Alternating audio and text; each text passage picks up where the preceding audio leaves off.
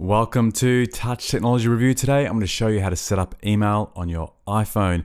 Now this is going to be suitable for anyone who has their own web domain, who wants to set up a POP or IMAP email account. Now the procedure is quite straightforward, and I'm going to take you through that in a few easy steps. The first thing we need to do is to tap on our settings icon, which you'll find on the main screen of your iPhone.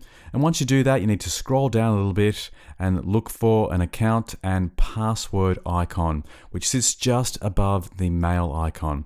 So we're looking for accounts and password. We tap on it, and we'll see an option there to add an account. You'll see a number of options ranging from iCloud, Exchange, Google, Yahoo, AOL and Outlook.com.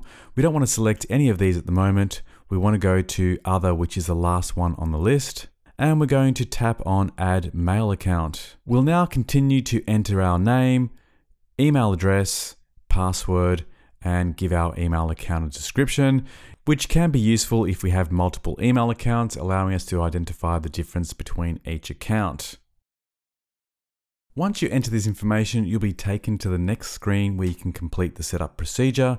Before we go ahead, you need to make a decision, and that is whether you want to set up a IMAP or POP email account.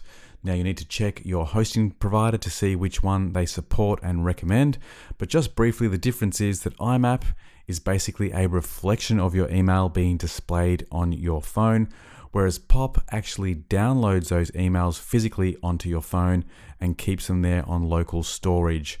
So you need to decide which way you want to go there before you proceed. Either way, they both have very similar settings. So our name, email, and description are already filled in from the previous step. Now we need to go in and complete the details of our incoming and outgoing mail servers. So the first option there is incoming mail server, and you'll need to enter in your host name. For example, I'm setting up my email account at Touch Technology Review, and the incoming mail server is mail.touchtechnologyreview.com. My username is my full email address, which is info@touchtechnologyreview.com, and my password is a secret, of course, and I'll go ahead and enter that now. For the outgoing server, it's exactly the same, and I'll be entering the host name of mail.touchtechnologyreview.com. The username is my full email address, and the password is the same that I used before. Now, incidentally, some hosting providers allow you to send email without entering a username and password, so this may not be necessary, but you certainly are better off using an email, username and password, as it increases your security when sending emails. Once you've completed all of the information on the screen, a verifying pop-up box will appear. This might take anywhere from 30 seconds to a minute or beyond, as your iPhone is checking the settings with your server. If you get a message that says it cannot verify server identity, you can still go ahead and continue. And that should be about it. You've pretty much set up your email at this stage.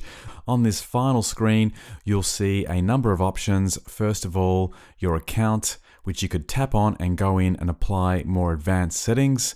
This is generally only needed if you need to make further modifications to your account, as advised by your ISP. For example, in the Advanced tab at the bottom, you can go in and change your SSL settings and your port numbers, if at all required.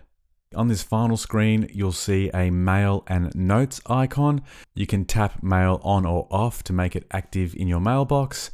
And if you turn notes on, iOS will automatically send any brand new note to your email address.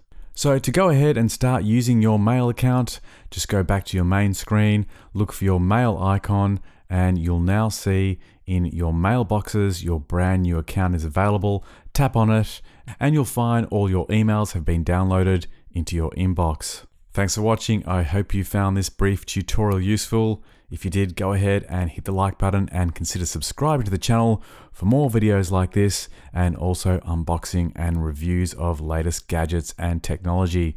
That's all for now. See you on the next video. Bye for now.